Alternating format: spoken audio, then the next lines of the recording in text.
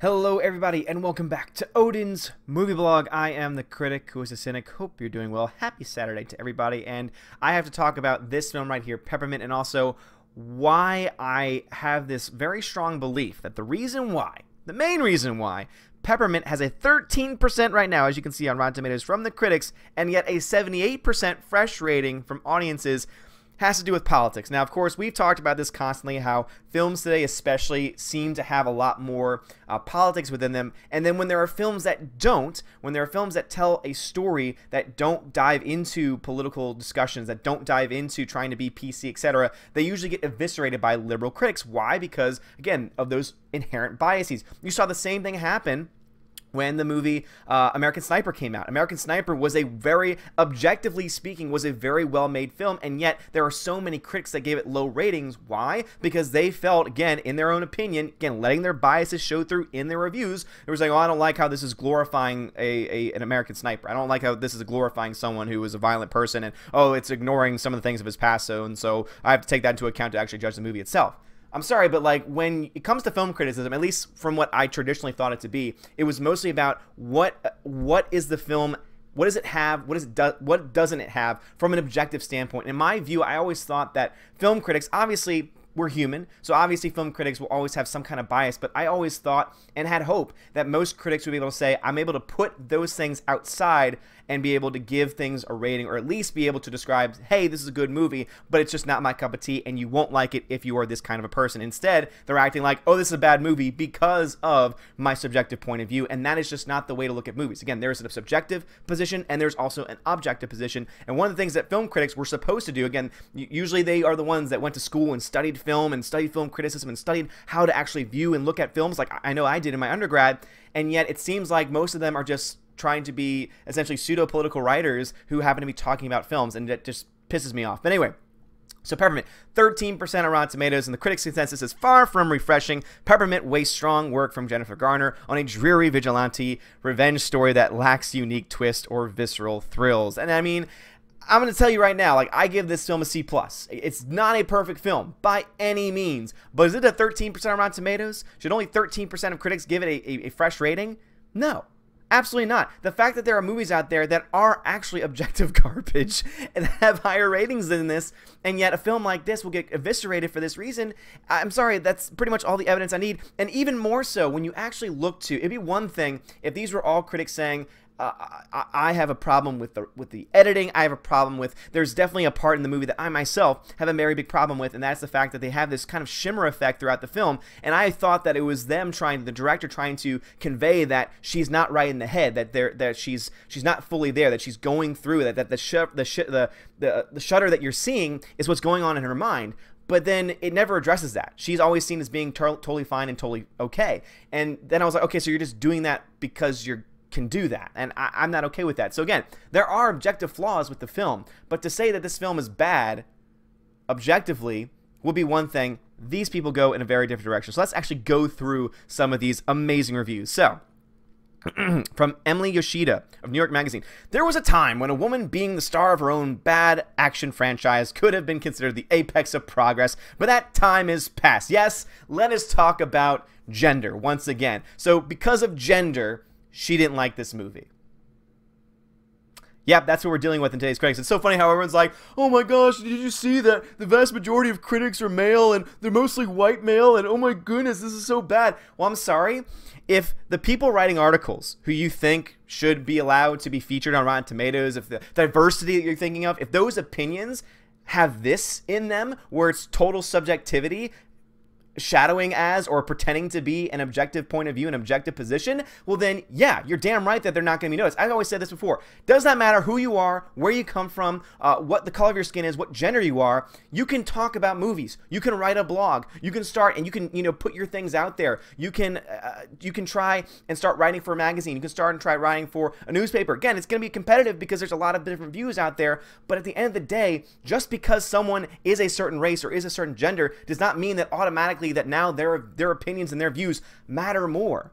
Again, there's an objective reality to films, and there's a subjective reality to films, and to know the difference between the two is what the job of a critic should be. But of course, we see that's not the case. Here we go once again from Lindsay Barr.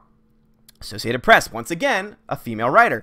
Peppermint is not some model of equality. It's just violent escapism that happens to have a woman in the lead role. Actually, I think the story's pretty good. The story's actually really good because it tells the story of this woman who goes through this very tragic time in her life because she loses her family. Again, I'm not spoiling anything. This is all stuff that's in the trailer. And yet she goes out and does something about it.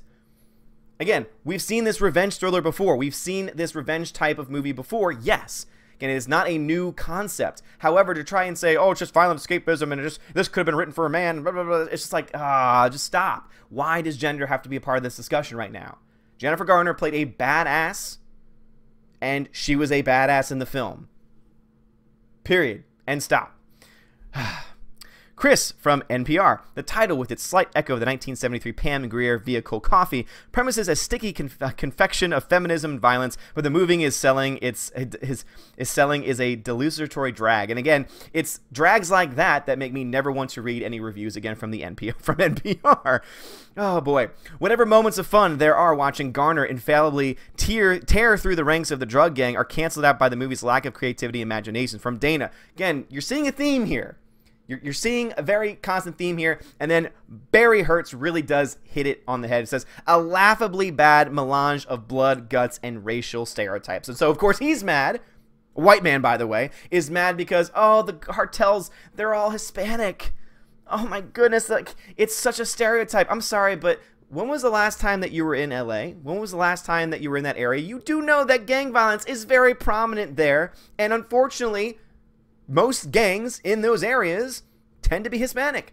I'm not seeing how that's a racial stereotype. It's mostly just talking about what the reality situation is and playing off that reality. If they had had just a group of white people being a bunch of, being a gang in Los Angeles or being a gang in any other, it's just like, to me, when people just go so far as to, you know, pontificate and say like, oh, this is racist, this is sexist, etc., etc., etc., when the reality just doesn't back up what they have to say, it's that time when you just have to shut up. It's that time when you just have to, like, go away. You're not helping film criticism. You are making things worse. You're the ones that are making film criticism itself now being taken not very seriously. There are a lot of people going to comment on this video saying, well, I don't read critics anyway. I don't care about Rotten Tomatoes anyway. Well, do you know why that's the case? Because of garbage like this. Because of people trying to bring race and gender into their discussion of a movie. Again, when it's supposed to be an objective take on the film, they bring in their own subjective views, and guess what? That shouldn't be what film criticism is. It might be. Some might be able to say, oh, you're naive to think this. And again, maybe that's what film criticism is today, but film criticism, as I studied it, as I learned it, was that there are true objective things to look at in film. Again, that's why I love talking to Matthew Kadish, because he is just spot on in this. There are objective things to look at in storytelling, in editing, in how the shot is framed. All of these things can be seen from an objective standpoint. And then there's of course your own subjective viewpoint. You have to understand that there's this difference between the two. However, I will say this. Is this a good movie? No. Again, is this a good movie that you should go out of your way to go see? No, I was hoping that it would be, just so that way I could come back to you guys and say, oh man, I really want to. But guess what? That was my subjective position. But guess what? I went into the film, even with that subjective position where I wanted to love this movie, and I wanted to be able to praise this movie to the high heavens, to be able to fight this garbage. But guess what?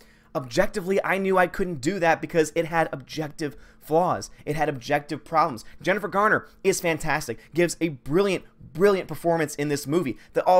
So many of the supporting characters are fantastic, give great supporting performances. Of course, there are a couple in there that aren't as strong because obviously you're dealing with some pretty decent actors, some pretty like names and faces that I've recognized in several movies before. However, even with that being the case, even though there are these editing flaws, as I said before, there's the whole shimmer thing they try and add into the film. They have these inherent flaws in them.